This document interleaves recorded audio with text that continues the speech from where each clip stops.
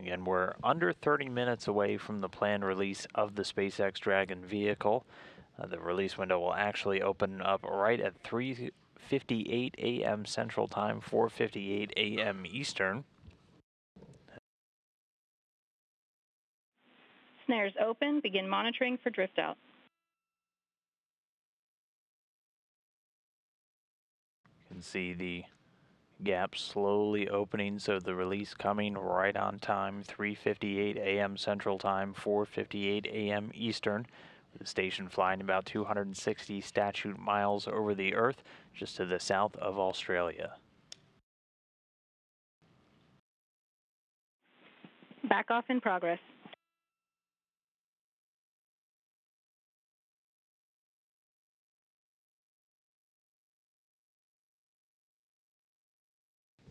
Now the arm commanded its backing away from Dragon, which remains in this free drift. Getting a good view of the capsule portion of SpaceX's Dragon. Dragon depart commanded. And departure burn number 2 underway.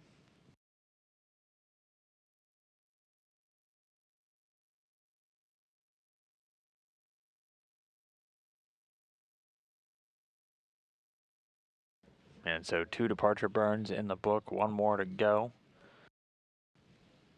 As SpaceX's Dragon continues to fly away now from the International Space Station, where it's resided for the last several weeks.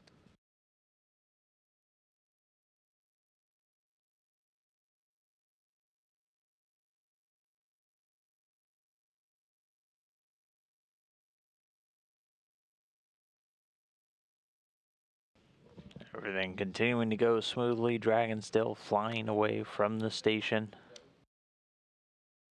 It'll eventually get outside of what's known as the keep out sphere.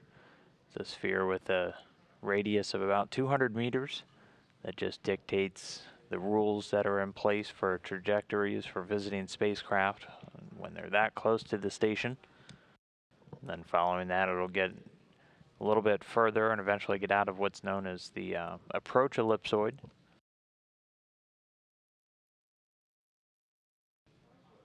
Third burn coming up shortly.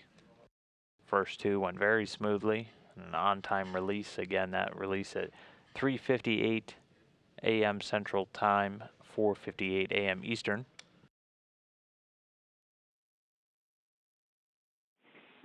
Station Houston on 2, departure burn 3 is complete. Dragon is outside the keep out sphere. And you just heard the call. Dragon's third and final departure burn done successfully. It's now out of the keep out sphere. The vehicle actually over 300 meters away now from the space station.